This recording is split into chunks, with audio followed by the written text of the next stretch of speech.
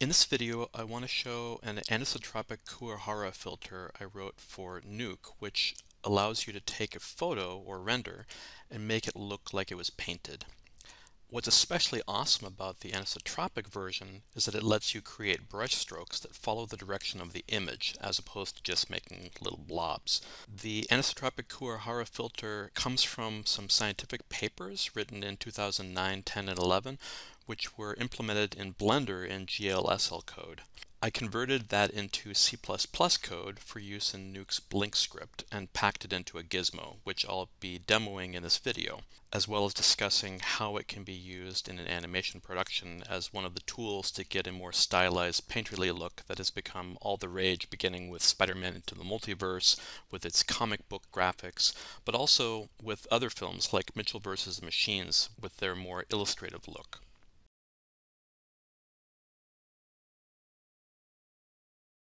Let's come into here and look at the properties, and you can already see it's already doing its awesomeness here, where it takes this original image of this cat and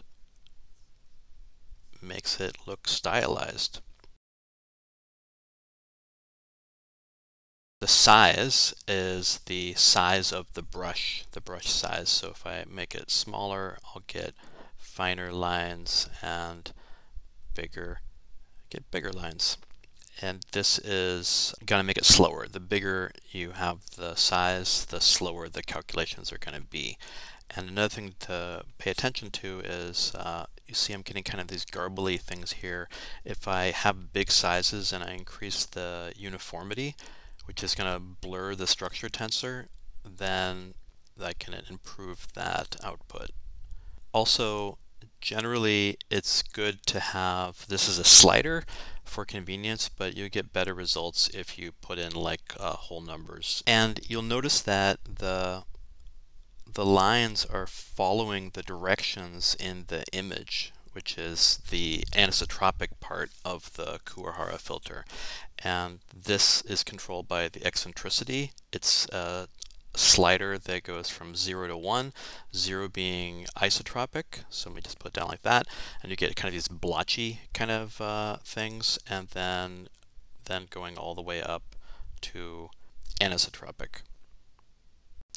The sharpness is again a 0 to 1 normalized slider that will give you, if you want it, more blurred results as opposed to sharp results.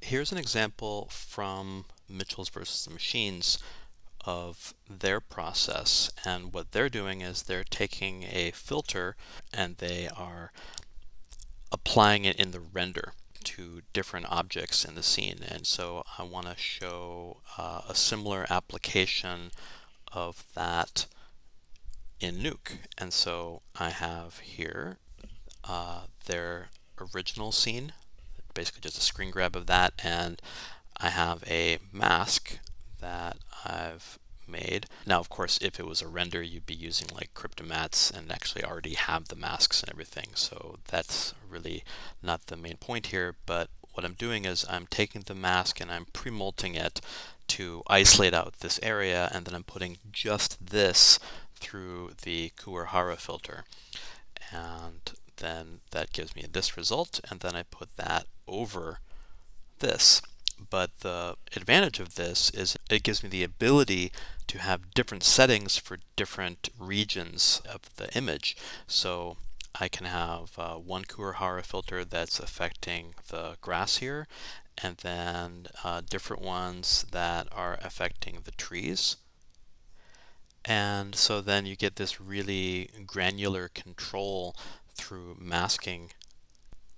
And one thing I wanted to reiterate that I'm doing here, that I had mentioned briefly before, is that I've got really large sizes, and therefore I have a really high Gaussian blur put onto this. So this is what it's looking like here, but let me show you when I put this back to like the regular default value of 5. Check out the difference. That is weird. It's kind of freaking out here. I think I'm going to quit Nuke and start again. We're back and things are working as expected, and what's expected is to get this really garbly image, which is sort of undesirable. Let me mention that apparently it's a good idea to kind of effectively clear the cache out for the Blink scripts that are going on here for these Kuwahara calculations. But what I wanted to show you is this with the uniformity or the blur at just regular 5 when I have these large values for the size, and then putting it back to 20. And give it a second to calculate that.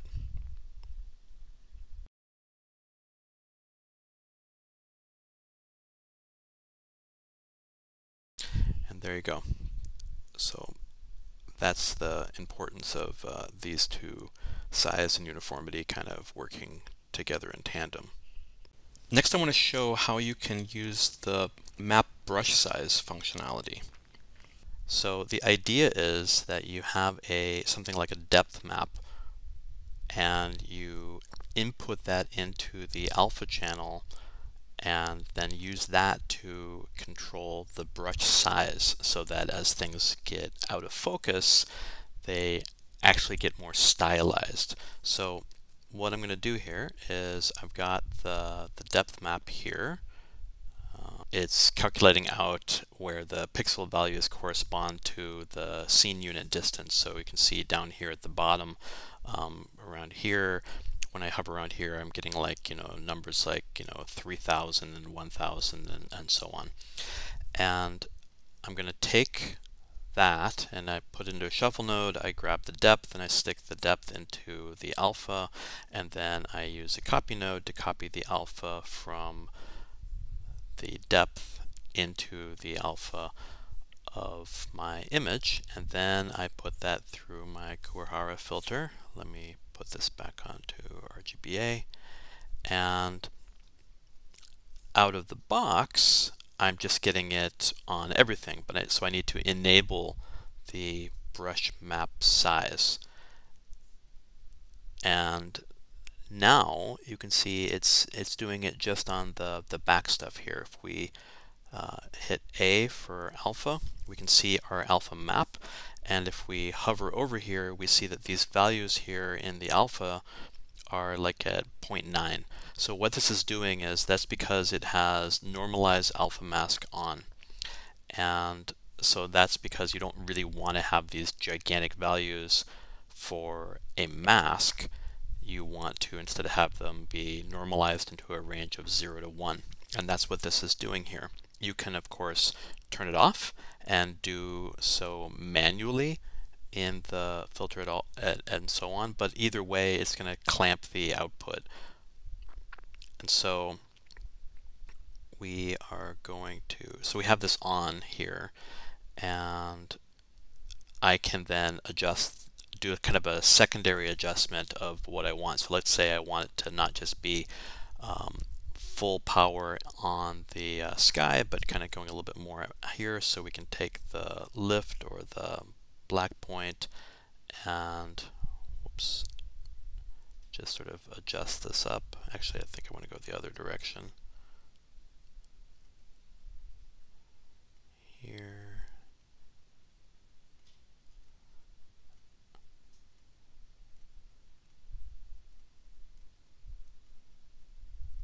There, that's what I want. And here I'm probably going to want to come into it and increase the blur on it, and I might actually not want to have the eccentricity on so much on this, and so I can get more of kind of a isotropic thing happening here. And you can also, if you want it to be not sharp but a little bit blurred as well, then you can lower down the sharpness to get kind of soft lines on it. And these controls here, I mean, this is basically just a a grade node. So you could, if you were so inclined, also just adjust it outside and then just input that directly. So in here I have normalize alpha mask turned off. So it's just bringing this straight in here. And so what I'm doing is I've got my map here and I do a grade on it, and that's where you sample the white point and the black point. So I've done that and I have it looking like this in here. And then I have a second grade where on the second grade I can then, let me bring that one up, just now that I've got it normalized down, I can then adjust the black point to kind of bring it forward like that. So that means that all of this stuff here that I've got is going to be in focus. And then I can adjust the white point where I bring the white point forward so it affects more. And then what you want to do is this value that I'm getting here, this is like 13. And so you do have to clamp it so that value becomes 1. And then you can copy that over and come into here, and then here is my resulting Kuwahara effect based on depth of field. And it's just nice to have, the settings are fine if they work for you. That's hopefully they do, but if they don't, you can always override it and go manual and have, complete control over what you're doing.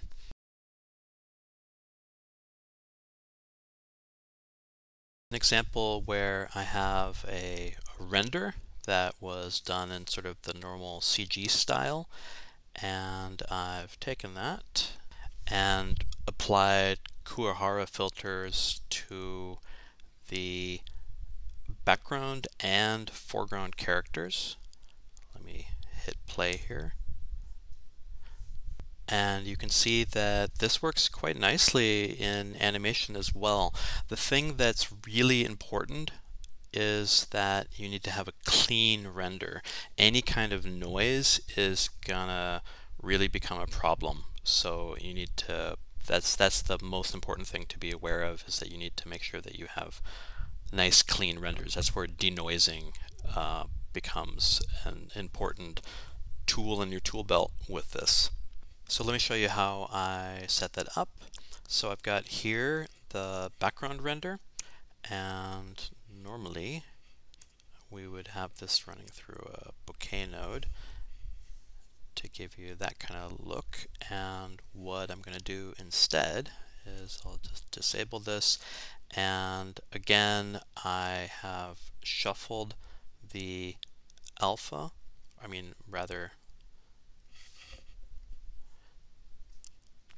rather I've shuffled the depth into the alpha, and then that's being copied into the alpha channel for the background, and then we run it through the Kuwahara filter, and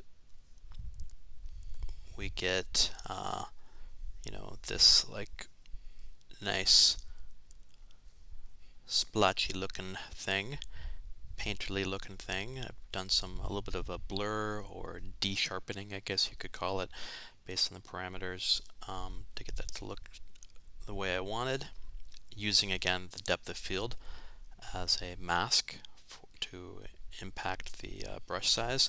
And then I've got the spider here, and let me go a little closer on him. And then I've got a Kuwahara effect on him, and then I've got a slight amount of tweaking of the, just doing some color corrections on here.